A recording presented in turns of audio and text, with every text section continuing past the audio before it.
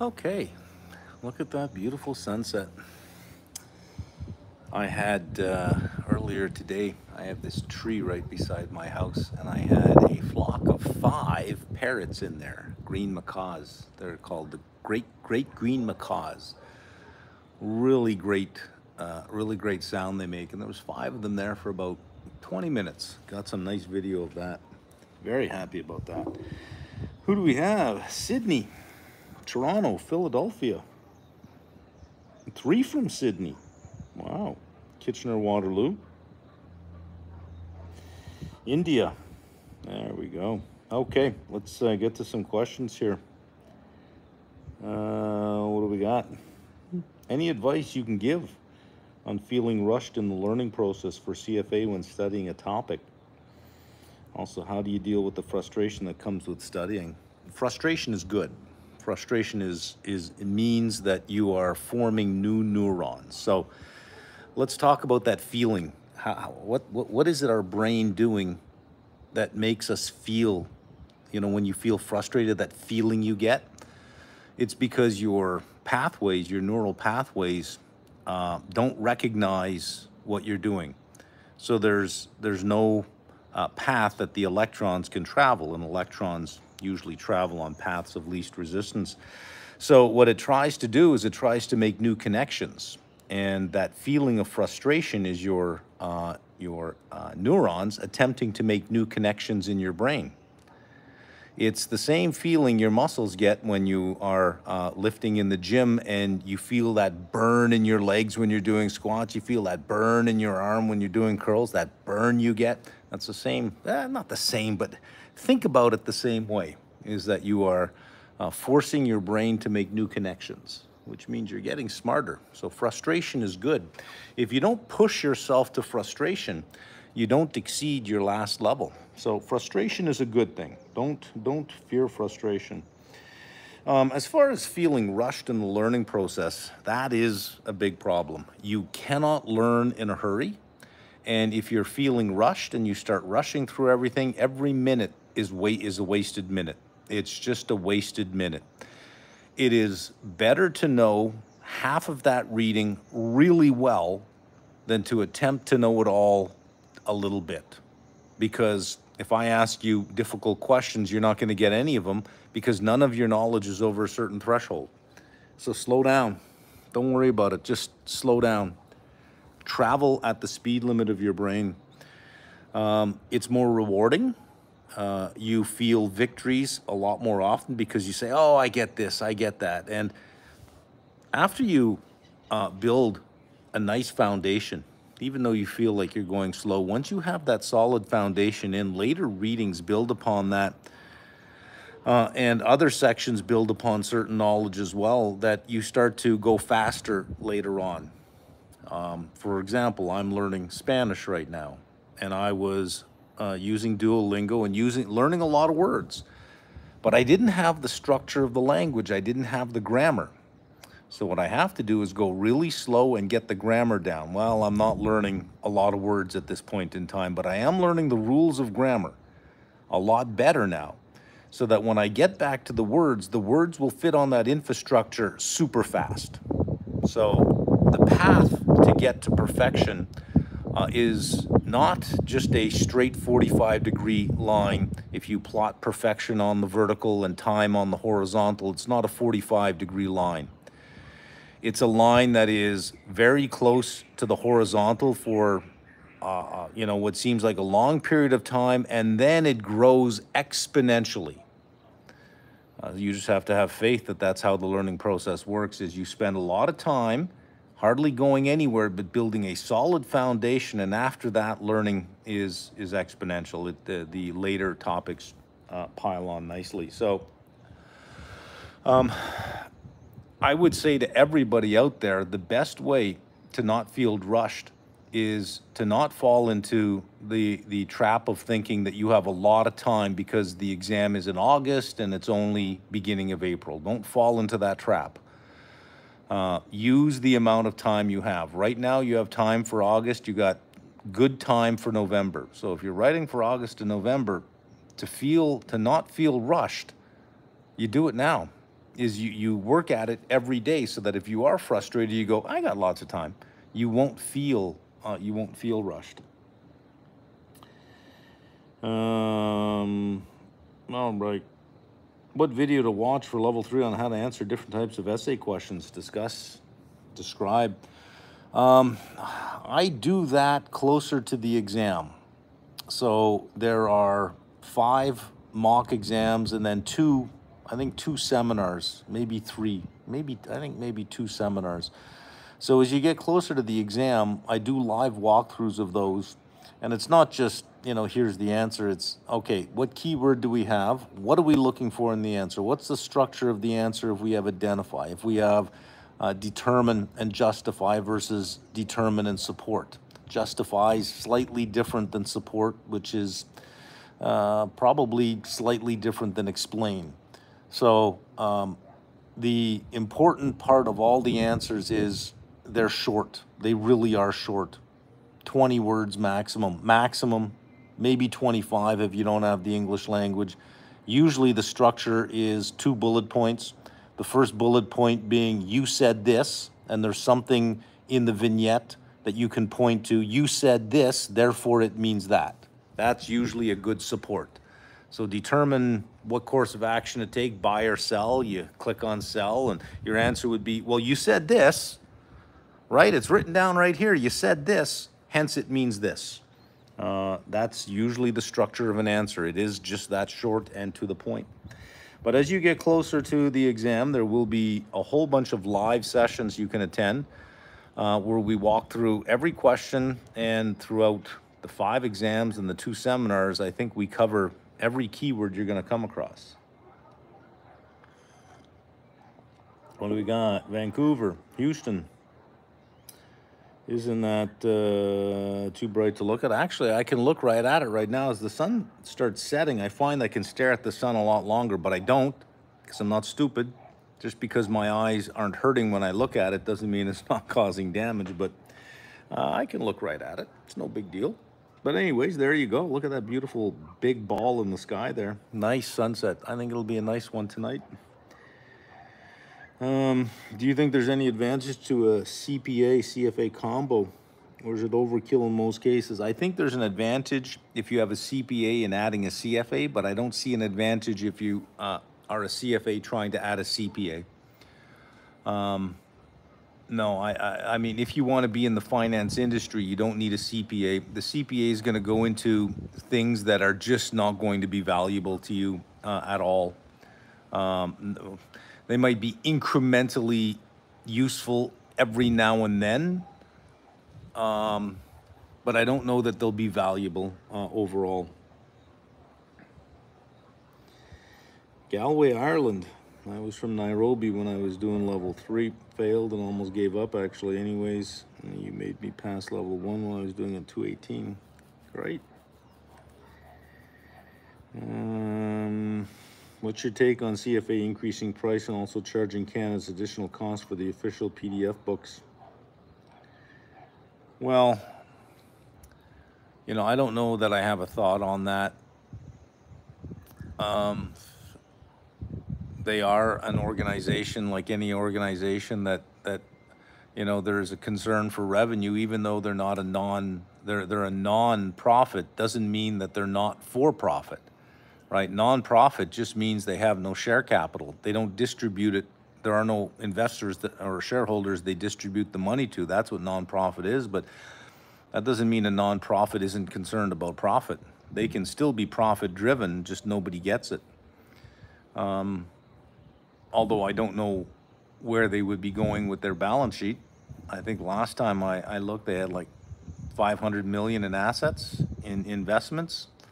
So what's it all for, right? But I mean, who hasn't increased prices, right? Who hasn't? And as far as them charging for the PDF, you do have the written content in the learning ecosystem. It's just on the screen. It's not printed out for you, but everything in the PDFs you have on the screens. The PDFs are just in digital format. You don't actually get a hard copy. You just get digital format. but they're not just when you pay. I think it's $300. You're getting the 6 extra mock exams in that, along with the digital PDFs. I mean, you have some companies that charge $100 for one exam, which I think is just a bloody crime. But you have some companies charging $100 for one exam. They're charging $300 for 6. So you're getting 6 more mock exams and the PDFs. I think if they were a for-profit with share capital, they'd probably be finding ways to extract. Well, I don't know. They're pretty good at extracting money. I don't know if they'd find more ways. I don't know if they would, if they had shareholders, would their prices be higher? I don't know. I really don't know. I already think that for some of the things, some of these other little specialty programs they have, certificate in this, certificate in that, I think that for what you get, I think they overcharge, but I think everybody overcharges, so I'm not much to go on that. I don't know. I seem to think that if you've got $500 million on your balance sheet, you've got that box checked, and if there are no shareholders and no one to distribute capital to, it's not like you have an activist investor telling you to lean into things. I think at this point they could probably afford to, freeze their prices for the next maybe decade. I think. I don't know. Maybe that's why I'll never be the CEO of CFA Society. It could be the salaries. I know there are some pretty big salaries in there. What else have we got here? What's your take on the nobody did that? Any tips to stay focused on study? I don't know if I have tips so much as, sort of a broader focus. I'm reminded of, I think it was, I forget which Bruce Lee movie it was, but at the beginning, he's meeting with a young student, and he's giving the student a sort of a lesson on how to focus and how to do things, and he tells him about the story of the finger pointing at the moon. All right, and he says, don't focus too much on the finger because you'll lose sight of the moon's heavenly glow. Meaning, don't focus too much on that one thing that you're doing right now. Think about where you're going and the whole. See past what you're doing. So keep reminding yourself why you're doing this. Remind yourself that very few people do this, and that of the ones that do it, less than 50% pass. That this is putting you in an elite group that have the CFA letters. So just, to stay focused, just keep reminding yourself why you're doing it, and don't forget to take a break. Right? It's okay to walk away from it if you're losing focus. It's okay to walk away for 10 or 15 minutes and then come back and just say to yourself, okay, just five more pages, that's it. You'll be surprised at how many more pages you do than 5 when like to start, if you want to start something, say, all I'm going to do is one learning objective, just one. That's my goal here, one learning objective. When I sit down, do one, take off for 10 minutes.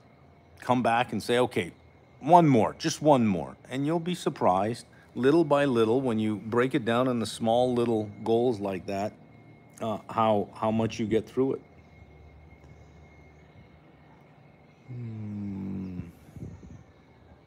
Passed the CFA a couple years back. I discovered this channel, love the practical applications of the information. When will the financial modeling course be available? I'm going to start that in September. I'm going to use 3 things. There is a reading at level 2 at the end of, I think it's right at the end of financial statement, FSA level 2. And it's a long reading. It's about 100 pages long for financial modeling, which goes line by line, how you would forecast revenue, whether you're using time series, regression of certain economic variables, things like that. We're going to use a lot of that stuff. We need a spreadsheet model. I think Demoterin has a very good one, and he makes it available for free. I've looked at it. I thought it's comprehensive. It's good, but let's build it, right? So we're going to build his model. We're going to start with a blank sheet, and we're going to end up with what he has. So we'll just build it, and then we'll use Tesla. Because he had already done one for Tesla, and we'll use Tesla and we'll see where we differ. But we'll start that in September. Baton Rouge, look at that. Studying for level 2. 4th attempt, fear I have a low IQ. Well, trying different study strategies, but any advice, inspiration for going again?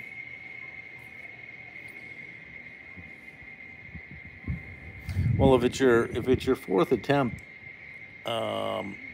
there's something wrong. You passed level 1, so we can shelve the ability thing. You have the ability. You passed level 1. You might be trying to study level 2 like you studied level 1. Level 2 is evaluation level. Lots of numbers, lots of formulas. You can't read math. You actually have to get your hands dirty. You actually have to do it. You have to do it again and again and again and again. That's the only way to do numbers, is again and again and again. Maybe you're approaching level 2 the same way you approached level 1. Very difficult. You can probably memorize your way through level 1. Very difficult to do that at level 2. You have to have some kind of execution knowledge on how to value things. Not just memorize a bunch of formulas, but you actually have to work with them.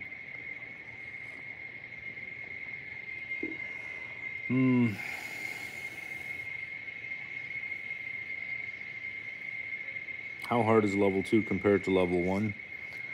It's more difficult. Well, let me back that up.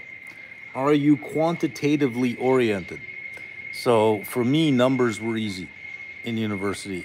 I loaded up on numbers courses because they were easy A's. I mean, easy A's.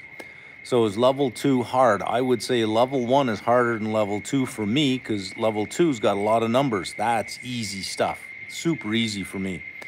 Whereas level 1's got a lot more readings that are just narrative, right? So I don't really have any learning advantage over anybody else when it comes to narrative stuff. I got to make notes, and I got to review the notes and try in my head to intuitively see the arguments, if not memorize. So for me, level 2 would be easier than level 1 because of the increase in the amount of the quantitative content. If you're not quantitatively oriented, then yeah, it is going to be a harder level than level 1, which means you just got to give yourself more time. If you have the CFA, is there advantage to the CIPM? I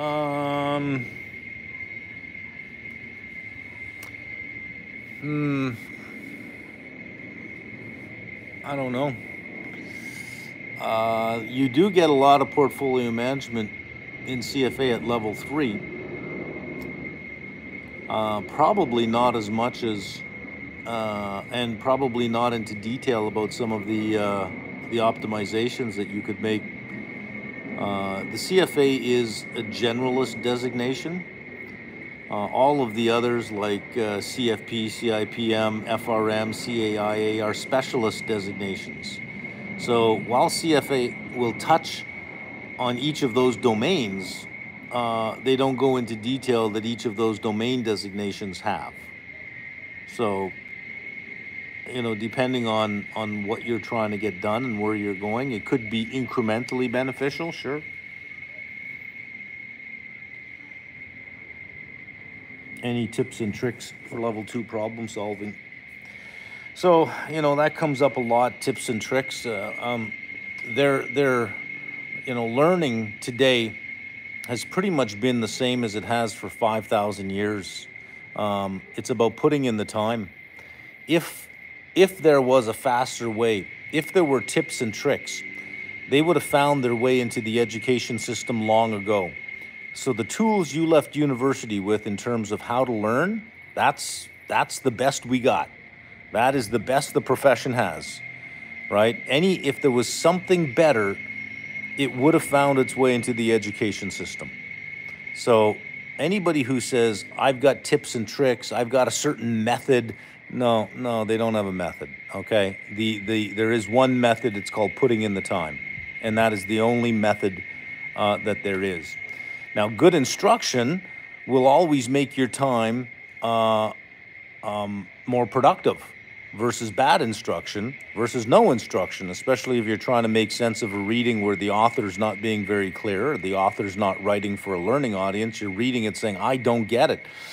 Well, unless you have a guide, you're probably not going to get it. Well, not without a lot of searching on the internet and Googling and looking in other textbooks to try to figure out what the hell this author's talking about. So I think the only other thing than putting in the time is layering on a very good teacher. And if you have those two things, if you're putting in the time and you have a good teacher, that's it. There is no magic. There's nothing that, we're holding back, and in the last week we present you with these little magic beans that, oh, this is nice. There is nothing like that.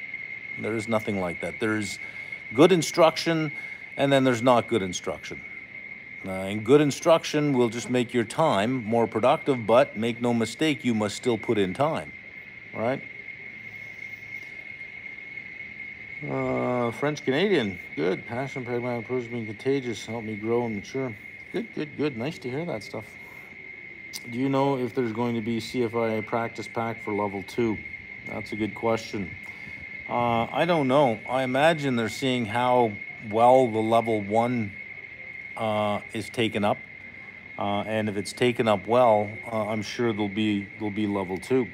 The big problem in all of this, especially for exam questions, like if you're including mock exams, as you go to level 2 and especially to level 3, find the writers. It's not easy. Level 1, you could probably find some decent writers for level 1 questions. Level 2, it gets a little bit harder, only because there is so many possibilities of a question having leaks. By leaks, I mean you write something and then you ask a question about it and you think your question is tight, but you don't realize that there could be multiple answers to your question because you didn't really dive deep enough into the content to cover all the scenarios. By the time you get to level 3, it's even worse. There are very few good writers at level 3. So to get a question pack for level 2, you would first have to find the writers. And enough writers to be able to create enough exams that it's worth paying for. I don't know if that exists. I don't know that can be done easily.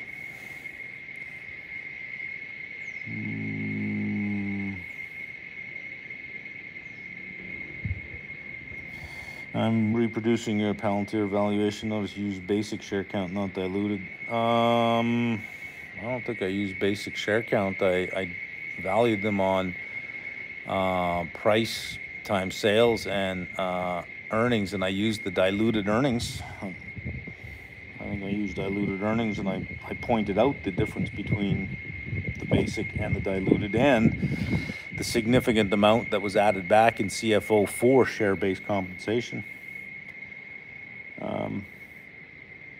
So no, I don't think I think I would have used the diluted.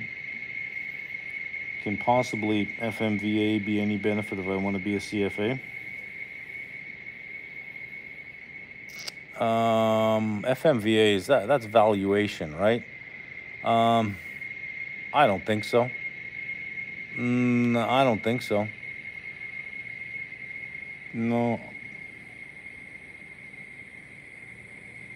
My 22-year-old graduate, am I late to start CFA? No, you are not. That's still very young, Lauren. 22. That's still very young. Doing level 2 in May and plan to schedule FRM level 1. Question is, considering the overlap in topics, should schedule FRM level 1 August or November? Look, coming off of level 2, you're just going to have to jump right into level 1. And even though there's an overlap, it's not one. It's, you know, they say it's 75%. It's there are still things that are slightly different here and there. So it's not as if, oh, I've got these 3 sections done, I only have to do 1 section. It's, yeah, I've done quant and they have quant, but they have a few other little things in quant that aren't in level 1 or level 2. So it's like, okay, well, there's a little bit there, right? So you got to go through all that. I think that after finishing level 2 in May and then having to jump right into FRM level 1 for August, you risk burning yourself out. I'd take November and then take a month off. Just take some time off, recharge.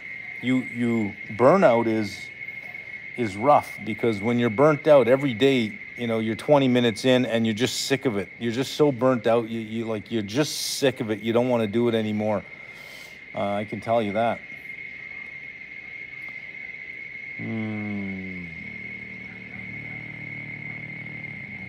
What are your thoughts about the updated CFA Level 3 curriculum to be tested in February 2025, not 2024? Well, I can't give you details about what's included. I can give you my opinion. I think you should stick with the common Level 3 program and ignore the 2 extra pathways, the private markets and private wealth. I would ignore them completely. And I would stick with the portfolio management, which is the traditional level 3. I've looked at private wealth and it's boring. Dear God, is it boring? It's long, 500 pages, and it's boring. It's neither about analysis nor asset management. And it is boring. That if you want to be an independent advisor or a wealth manager, there's the CFP. There's a designation for that. I think it is a massive waste of time.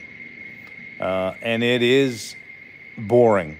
Dear God, I thought that I had the benchmark for boring, which was AT&T's conference calls. If you want to be bored to tears, if you want a benchmark for boring, tune into one of AT&T's conference calls. And after an hour, I want you to answer one question. Name one thing they said. Repeat one thing they said. You can't, because it's so boring, you just tuned out. Your mind just traveled. Well, I was wrong. AT&T conference calls are a Disneyland ride compared to private wealth. It's so bloody boring. So if you want to be bored to tears in a long section, go ahead and take that one. For private markets, pretty pathetic treatment. I would say that for what is covered and how it's covered, waste of your time. Waste of your time. It was a waste of my time. Waste of your time. I would stick with the level 3, the traditional level 3 approach, the portfolio management approach, and just ignore the other 2. They're not ready. It's their first year on each one, and I can tell they're not ready. They're not ready at all. It's not a good treatment at all. At all. You'll be more disappointed than anything else. So private markets isn't where it needs to be. And as is common with CFAI over the last 3-4 years, the quality of the content has gone downhill. This year is no different. I don't know if that answers your question. I can't talk about any particular thing, but I can, give you an overall opinion of it. Don't waste your time. Don't waste your time. You're not missing, trust me, you're not missing anything at all. You're not missing anything. And taking the private markets, I think, risks beating all the excitement out of you about private markets. You ever have an undergrad course that you think sounds really interesting, but then you get a bad textbook and a bad professor, and you just can't wait for that course to end, and then you never want to see that topic ever again in your life. Meanwhile, had you had a better professor with a better textbook, you might have followed that. You might have said, this is what I want to do. So the wrong thing can leave the wrong taste in your mouth about something, and this risks doing that. So my strongest recommendation to everybody is ignore them. Just ignore them. Ignore them. Ignore them. I don't know what else to say on that.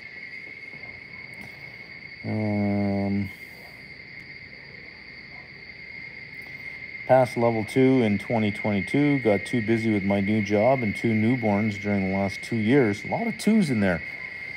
Right? Level 2 in 2022. You got too busy with a new job, 2 newborns in the last 2 years. A lot of 2s in there. So I'm trying to get back to level 3. There we go, level 3. Any preparation advice? I'm thinking about August 2025. 2025? Next year. Well, if it's 2025, you've got a long wait. I mean, you don't really have to do much till what, December? January? I mean, starting too soon is, I think it's just as bad to start too soon as it is too late. 6 to 7 months, I think, is, that's about right. 6 to 7 months, but 12 months, it's a little much. I don't know that you would use those 12 months productively. But I mean, you got 1 level left. You got 1 level left. So why not? Why not? I started CFA at 26. Never failed on any of the papers, even the computer-based test in L3. Good to hear. September, please bring it sooner. I can't bring it sooner because this is the time of year I work on CFA content. So, it's a trade-off, right? Tried level 1 twice, never made it. Always start off very strong, but work, family, and other obligations always get in the way. Any tips here? Well, you got to make a sacrifice, right? If it's not a priority, then it's not a priority. Don't do it. You don't have to do it. Like there's this belief that I see other people with it. I should have it too. You don't need it unless your employer says you're unpromotable without it. You don't need it. Nothing beats experience. There are literally thousands of successful people in finance, tens of thousands of successful people that don't have a charter. And of all the people who have a charter, there are thousands who are unsuccessful. Okay, so it is no guarantee of success. It's an interaction effect. If you were going to be successful, this probably may open doors sooner and get you there faster, but you're going to be successful anyways. So if it's just not a priority for you, don't do it. It sounds like it's not a priority because other things have gotten in the way, and they sound like priorities: work, family. I don't know what other obligations are, but if you sum up your day, and you see there's 3 or 4 things in there, you're spending 8 hours a week on Netflix, 10 hours a week in the gym. Well, if this is something you want, you're going to have to sacrifice something. That's how sacrifice works. You can have anything you want. What sacrifice are you willing to make? If it's not a priority, then if you don't want to sacrifice anything, then put it on a shelf. Who cares? It's not a big deal.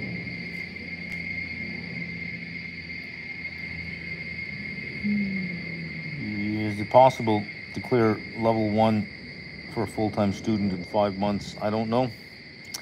I get that question a lot. Can I do it in 5 months? I don't know, because the variable in there is you, right? You're the variable. I don't know anything about your willingness to put in the time. I don't know anything about your aptitude or your ability. I don't know how quickly you learn. I know nothing about you. So to say 5 months is enough time, it's enough time for me. I mean, a month is enough time for me, but you're not me. So unless I have you as a student in a class that by the midterm, I pretty much know what you'd be capable of. I mean, you've demonstrated, maybe a case study, a presentation, a midterm. I pretty much know what your aptitude is. Then I could answer that question, but I know nothing about you. So I can't answer that question.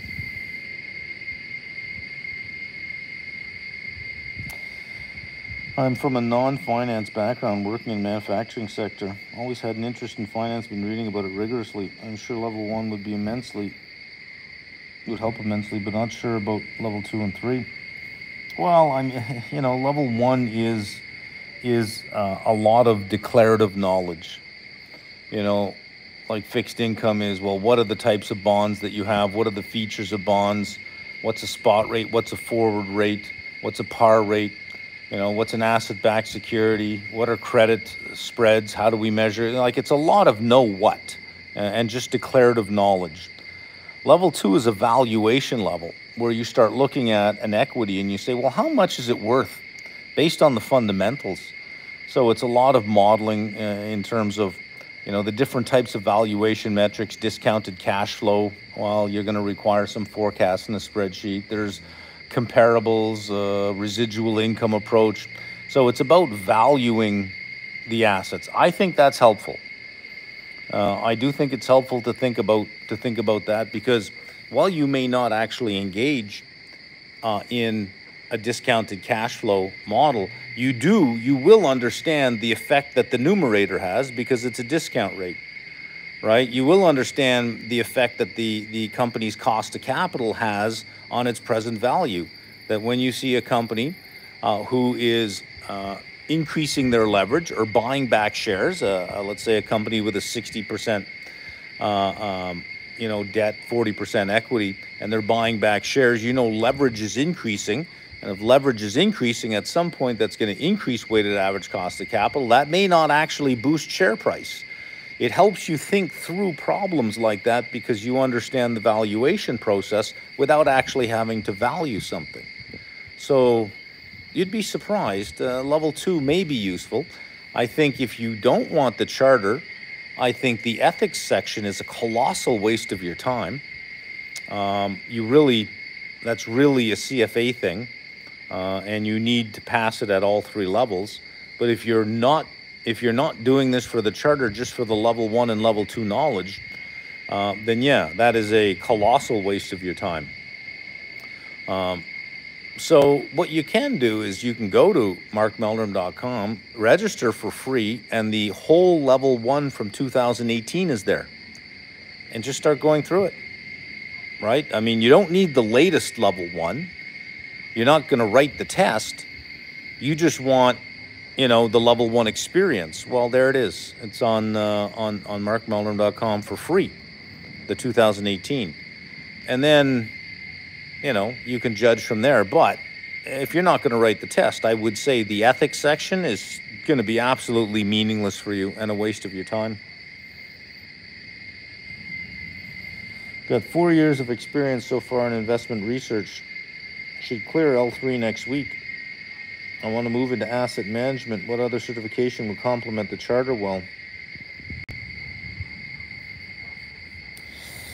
I don't know that anything would be as important as actual experience in asset management, because somebody's got to give you money to manage, which is experience and track record. They're not going to look at the initials behind your name. Now, the initials behind your name will give them confidence when they look at your history and your experience. They'll at least have confidence that you're trained to a certain level, but you're still going to have to show up with results. The CFA are the 3 big letters. Those are good letters. I don't know that I would keep adding designations. If you want to be in asset management, I think what you need to do for the next little while is figure out what your pathway there is. Not which designation you want. So For example, let me give you an example based on a game that I used to play, and I used to play against another person. It was called Heroes of Might and Magic, where you have castles, you build castles, you go out, you plunder, you raid, you steal, you take over mines, things like that, right? You build your armies and you hope to rule the world. One opponent I played against always spent a lot of time building their castle, building their forces, building their army, didn't want to go into battle unless they had overwhelming forces, and always lost. Because they spent so much time preparing and they had no experience. They spent so much time preparing, right? That's a good analogy, I think, is there's only so much you can prepare before you got to leave the castle and go fight, right? That matters more, is the experience, because you get to then judge the size of the opponent's army, and you might find out that they're not that powerful, that you don't need to build a big army to beat them, right? That you can take away a key gold mine and you can starve them of resources very quickly. And then just keep one guard at the gold mine and funnel resources to the guard. And all your other players don't need big armies because, that's the thing you have to. So unless you get out there and see the real world, you're not going to really know. So I would say get out of your castle, stop building your fortress, stop building your troops, and just get out there, right? And figure out how to get into asset management. And then later on, if you come against a roadblock saying, well, you're going to need something else, well, then do it later, right? Do it as you need it. Sort of just-in-time learning.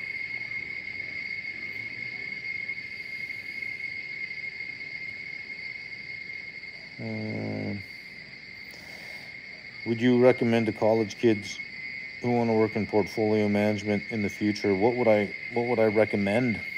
Well, I'd recommend to focus on finance. Obviously, if you want to work in portfolio management, make sure you load up on the finance courses. Be well versed in equity, fixed income, and derivatives.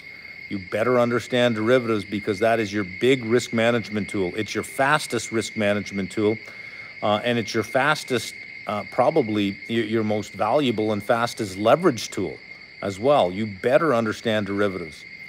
And then I would certainly be looking at the CFA, and then, sort of leaning towards a job that maybe you're an analyst for a while, but that there is a track to portfolio management. I mean, what's the point of being a portfolio manager on day one where you scratch your head and say, well, what do I buy? How do I know what to buy, right? At least the analysis will teach you how to look at stocks. And how did you become so articulate? Well, I've had 57 years of practice. 2 graduate degrees, 3 undergraduate degrees, and a lifetime in the academic system, and a lot of reading. So there are times where I feel that, I've got what I say is I have my eloquence, is I can speak and the words just come to me. And the other times I trip over my own words. Sometimes I'll try to explain something and it's just not coming out. And it's like, I normally don't sound this stupid. But there are times where, times of the day where I'm trying to explain something and it's just not happening. And then other times of the day, words just flow. The ideas come to my head as I'm thinking. So I'm not always this way. There's a reason I do these at 5:15 and 6 o'clock is because I've had the whole day to think about stuff.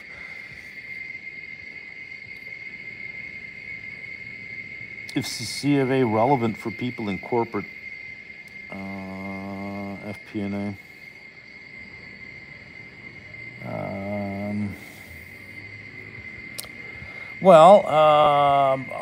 Do you... let me think about that. I think if you look at most CFOs, a significant amount of them have a CFA. So probably. When you say 32 days to review CFA level 3, 35. How many hours per day is this? I don't know that it's any more hours than you put in, 2 to 3 hours a day, I think. And as you get closer to the exam, you lean in, right? You bring it up to 4 hours a day and 5 hours a day the closer you get to the exam, because you do not want this to be your second last exam.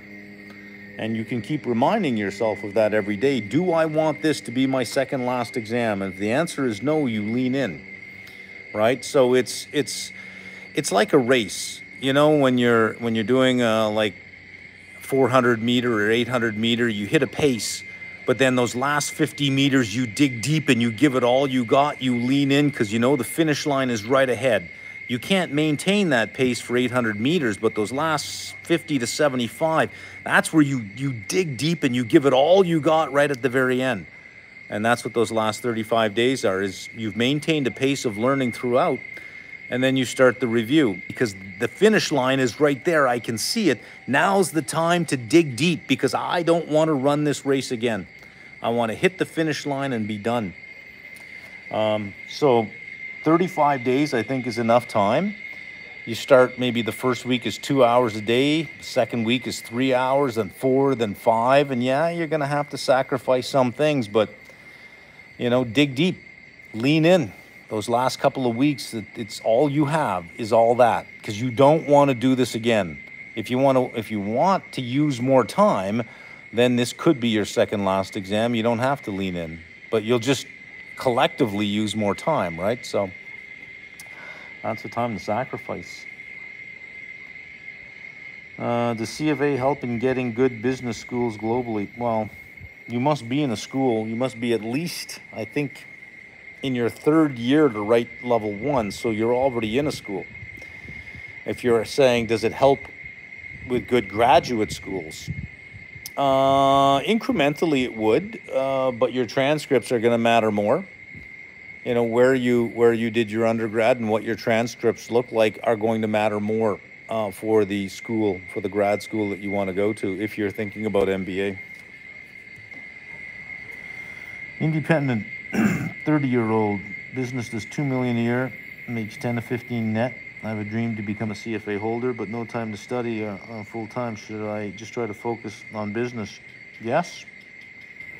Yes. If you're 10 to 15%, you're 200 to 300 a year. Yes. Analysts aren't making that. And I guess the question would be, what is it that you think CFA would help you do better? If you're already at 2, you already know how to get to 2, you should know how to get to 3. And if you're at 10 or 15% and you're efficient, maybe those are your margins. But if you're not efficient, maybe hiring an administrator it cost you money, but if you can squeeze 5-6% efficiency out of that and net another 10 or 15 grand on top of the 200 to 300, you know, I think you know the path that you want to go.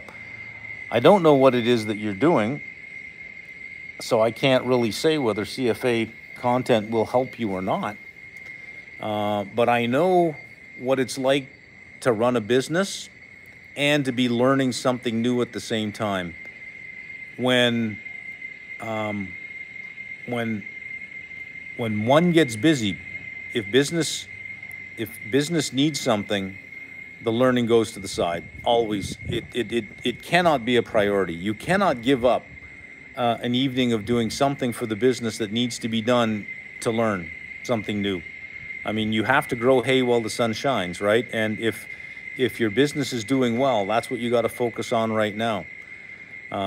There is no small way to do level 1. It's not as if you can do a section, pass an exam, and then take a little while, do a section, pass. You got to do all 10 sections. You got to pass 1 exam, and it does require a sacrifice, 5-6 months of your time. And you have to ask yourself at the end of the day, is it going to make you better at what you're doing?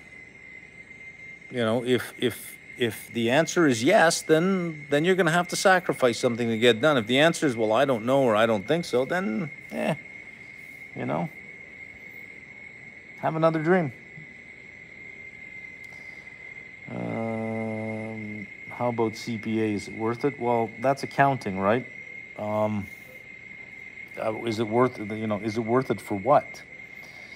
You do need it to be a practicing accountant.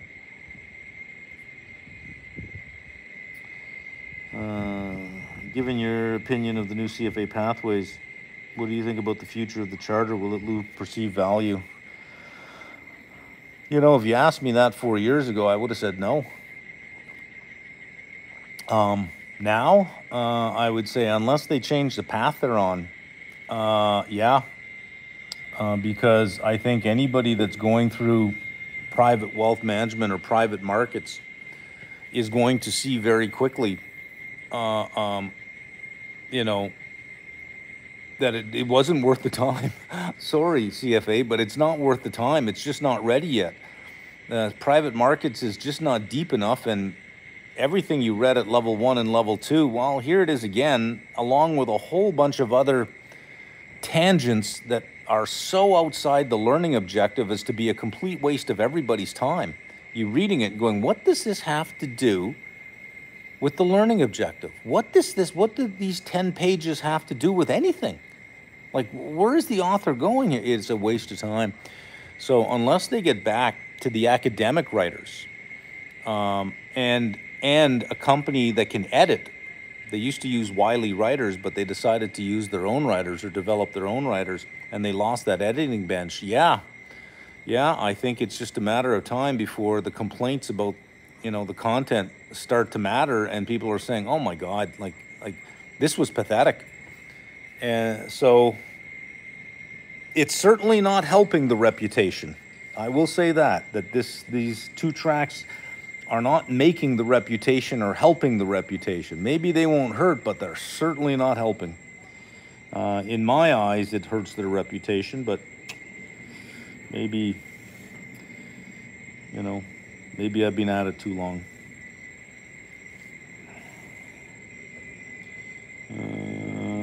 Let's see. Will you be doing Past Party stream this Thursday and next? No, I'll be doing it next Tuesday. Same as I do, same as this one. Look at that beautiful sky. It's much more red and orange here. I'm looking down at the screen, and in real life, it's much more red and orange. But isn't that beautiful? Every night. Well, not every night, but mostly every night. That's what I get. That's what I get. Well, so we got another 10 minutes here.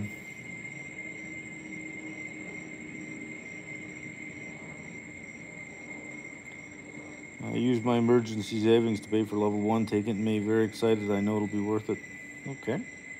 What are your thoughts on supplementing the content with some undergrad textbooks to hammer home the concepts? So, yeah, the Hull book and Fobosi will go into more detail. But more detail than you'll be tested on. So it's nice to explore. It's nice to say, I don't want to know a little bit about it. I really want to know it. But you won't be tested on really knowing it. You'll be tested on a little bit of knowledge about it.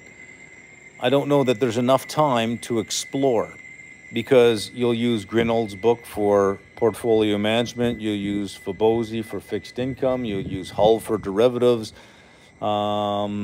You might use, well, Green's probably level 2 for econometrics. I don't know who writes a good textbook for statistics. Yeah, there's a whole bunch for that. But the danger of doing that is you know, you're going to collect 9 textbooks that are 700-800 pages each. There's just simply no time to get that done. So it's nice to explore that way. It really is. There's no time. There's no time. Later, when you're done, there'll be time to say, you know what, I really like the derivatives part of level 1, 2, and 3. Then you can, you know, dive deeper into those textbooks and learn more.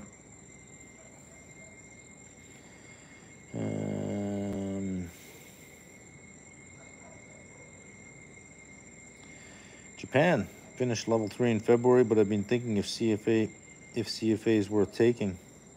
Well, fund operations now, trying to get a front office, but I'm not getting anywhere.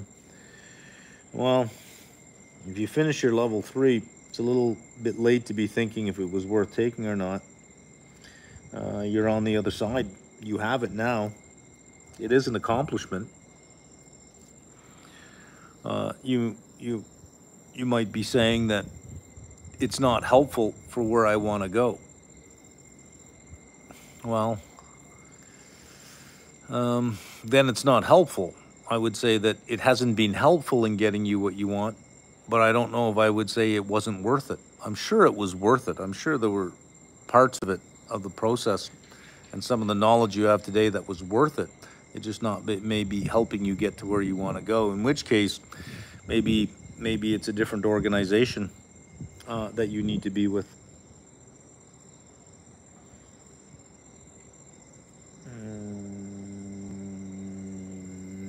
What do you know about the Buddhist philosophy? Well, it's kind of like, sort of like all religions. I think the first tenet is, life is suffering, and it's desire in life that is suffering. But dear God, I want desire in life, right? This idea, this resignation that it's desire, your life's desires that will keep you unhappy. Sorry, dude, about your life, that it was so horrible. But I haven't found that, right? Don't you have desires? Don't you want feeling in your life? Don't you want desire in your life? I do, and so you don't always get it, right? You're not always going to get what you want. But I'm going to quote Nietzsche here, because I think it is a great quote from him, is the errors of great men are far better than the truths of small men. So go ahead and reach for the stars and fail. You'll still get further than not having desires. So I kind of reject it on that basis. I think I messed up the Nietzsche quote, but it is along those lines that, the failures of great men, along the lines, the failures of great men far exceed, the truths of small men. Level 2 regression. Are there real-world scenarios where estimated coefficients that are biased or wrong in other ways actually get published? Seems ironclad enough for analysts not to let them slip. Yeah. I think if you took 100 quantitative studies from academic journals at random, that probably 40 of them have some kind of methodological error, have some kind of something in the process or something in the data in which you would say, whoa, you can't do this. Yeah, I think that's quite common. That's quite common, actually. You got to publish. You can't be held down by your data not cooperating, right? You have to publish. The live chat questions are not viewable after the live ends. Could you please turn on show chat to viewer? Chat filter, community moderation. Where would I do that? I guess I got to do it when I set it up. Okay. Next time I set one of these up, I will keep my eye open for that. Do you mind pronouncing your last name again? I always thought it was Meldrum as I introduce your channel, my friends. It is, Mark. Meldrum. Mel, the first part of melon, mel, and then a drum. Ba-dum-tsh, Meldrum. That's it. You got it. Meldrum. How useful is the CFA in transitioning into an asset manager? This is something you ask your employer. Some employers think it's important. Others don't think it's important. So wherever you are employed, I would ask the people who control your destiny in that respect. What is your opinion on long-term viability of equity research as a job? I see headcounts getting cut worldwide, and I get nervous that I'm entering a dying industry. I don't think it's a dying industry. I think the role may evolve. I think let's just ignore the first one. The LLM, the AI and large language models, I think will be productivity enhancing. They'll be incrementally useful, but I don't think that they're going to replace experience and intuition. I think, if you go back 2 years and look at the analysis I did of Tesla when I was, I think it was about 2 years ago. At the time, I don't think that any LLM looking at the data would have said what I said. I think that LLMs would have a very hard time in nonlinear thinking. Same with Beyond Meat. I don't think that they would have gotten to the same conclusion that I got to until well after Beyond Meat started going down in price. I don't think they'd come to the same conclusion with AT&T that I have, or with GM that I have, or with Copper or Freeport that I have. I think it would be difficult for them to come up with anything more than what past trends have done. I don't know if they're capable of nonlinear thinking. I guess it's supposed to be the promise of generative AI, but honestly, of all the generative AI prompts that you've done with ChatGPT, has it come up with anything beyond what it can find somewhere else and summarize the findings of what it can find somewhere else? If it's trained on a set of data, can it possibly create something new that doesn't exist that is so radically different than the data? I don't think so. So if your type of analysis is linear analysis where you simply just take trends and you extrapolate trends, then yeah, AI will probably replace you. But if you can see nonlinearities in the data, then no, I don't think so. It might make the field smaller, but those that remain will just be better.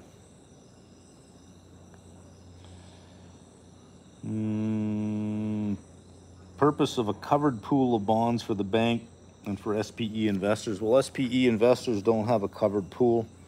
So a covered pool, the bonds stay on the balance sheet of the bank. But the bonds are kind of like, and I'm air quoting this, segregated. In other words, the bonds are there, whatever is there. Let's say it's just a bunch of loans, right? They're there to as collateral against that particular bond issue. That's why it's called a covered pool. And if one of those loans stop performing, it has to be replaced.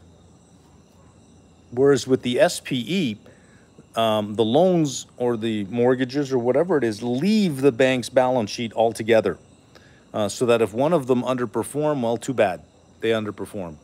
So in the first case, you have, if you own one of these bonds, you have recourse to the bank. In the second case, you do not have recourse to the bank.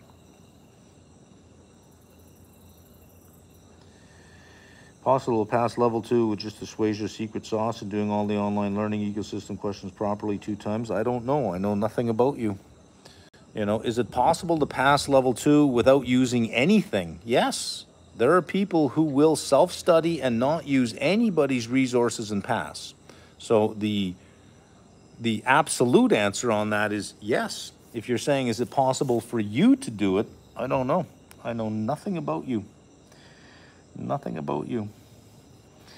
Turning 19 in June, be appearing for level 1 in August of 2024. I want to start working, but I have no idea where to apply as of now. What's the best way forward from here? Well, you're 19. 19, how you appearing for level 1 in August of 2024 at 19? Are you in your 3rd year of university already? And what do you want to start working for at 19? Don't you want to be a teenager for 2 more years at least? Like, have fun, relax. Doing a master's in finance, hoping to get some equity portfolio job. CFA seems advantageous, but rather learn something else more technical. Well, CFA is a generalist designation, right? It's not a specialist designation. So maybe something else first. Why is there a random chapter on economics in PM level 2?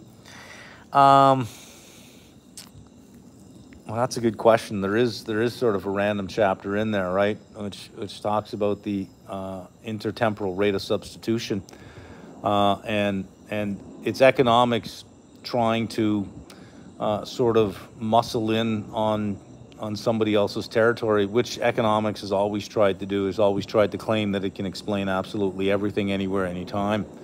I don't know. It's a good question.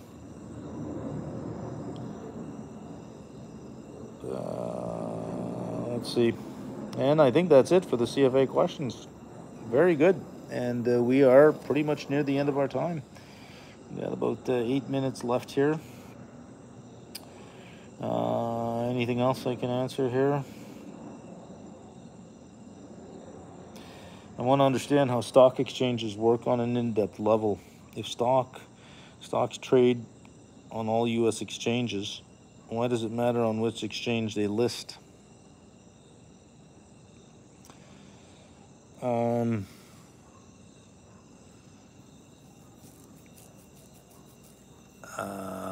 I guess if they, well, you can. Well, exchanges are marketplaces, right? They're just marketplaces. Where you list, there'll be listing requirements for where you list. So you have to live up to those listing requirements. But I mean, as far as trading on another exchange, exchanges are really, in the end, they're liquidity providers. It's a place, you know, that just provides liquidity.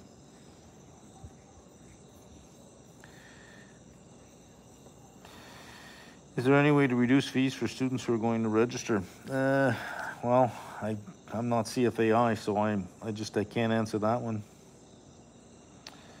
Any advice on what search for jobs in Canada? I'm sitting for level 1 in August, not working at the moment. I have 2 years experience as a financial advisor in one of the big 5 banks. Listen, when it comes to the job market, I say this every time, I am far removed from the job market. I have no idea what employers value. I have no idea what they look for, or how, you know, how competitive it is or how easy it is. I know nothing about that. I am far removed from the job market.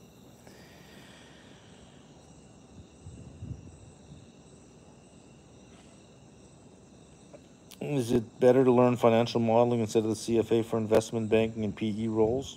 Well, those are not easy roles to get. You don't start in those roles. It's after a tour of duty somewhere else. But yes, most definitely for that, especially investment banking. Is CFA overkill for high net worth private wealth management? Probably not relevant enough. I don't know that I would say it's overkill. It's simply just not relevant enough. The CFP is probably a better designation for you. I think by far. But I just don't think it's relevant enough or useful enough in that particular role.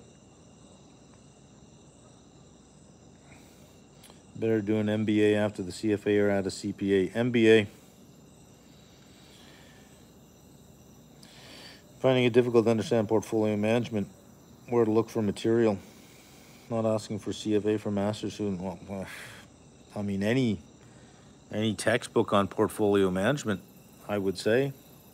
I don't know that it's hard to find material on that. Any textbook on portfolio management. For the academic advising offered through your site, how is the feedback you received so far on it? Well, that's assuming I've received feedback on it. I don't know how it's going. I'm sure you all know, 2 years ago, April 1st, 2022, I did sell the business to Sarify. So there's a lot internally that I'm not privy to, right? I mean, I still provide content, but I'm not an employee nor on the management team. So there are, conversations I'm just not part of. So some of these things, as from when it comes to the business, I mean, I don't know the answer to those things. All right. Okay, let's 6:27. Let's wrap it up here because it is getting dark, and I've got to do the Q&A video for the market outlook for tomorrow morning. Okay, I'm going to hit end. I'm gonna hit the X and exit.